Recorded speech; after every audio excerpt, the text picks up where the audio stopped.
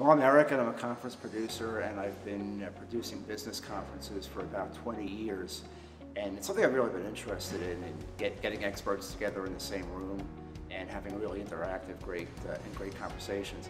I'm also the parent of a 16-year-old with autism, and over the past 8 years, I believe, I've been developing conferences for the autism and disability community here in New Jersey. And the conversations that we're able to create with, in this event, with employers, service providers, educators, and others it's a terrific conversation, and it's one I hope to continue.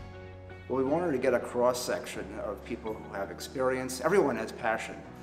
People who have experience with the issue, people who are interested in the issue and don't necessarily have the resources to go about seeking success. And I wanted to really bring in some national experts, and we were able to do that. We had people who were consultants who are working with employers all around the country who came here to talk to our educators and our parents and our service providers. Well, everyone deserves a shot at fulfilling employment.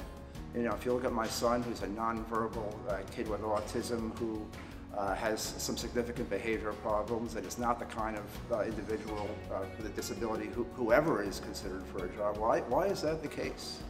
You know, he can be doing something at ShopRite, for example.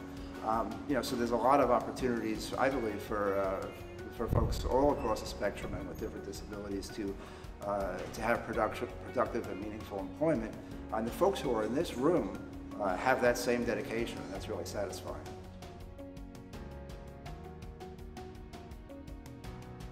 Well, I think it's similar. From the employer side, we want to communicate that if there's a champion within the organization, that individual can make it happen.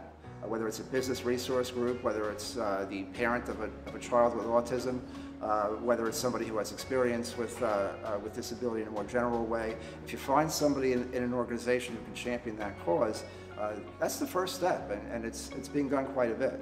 From a job seeker side, it's really key to understand that people are not just going to hand you a job because you have a disability. It's not really about charity. It's about being prepared for that opportunity. And the advocates and service providers need to know what tools are available and how to advocate for those tools and supports when presenting somebody with a disability for an opportunity.